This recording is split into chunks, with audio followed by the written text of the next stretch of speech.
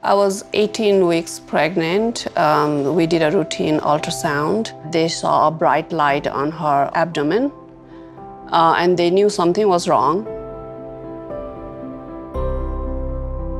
I'm scared, nervous.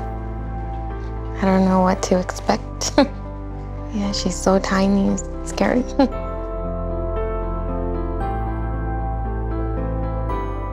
We always want our kids to grow up like normal kids, and we don't want them to be hampered back by any kind of physical disability.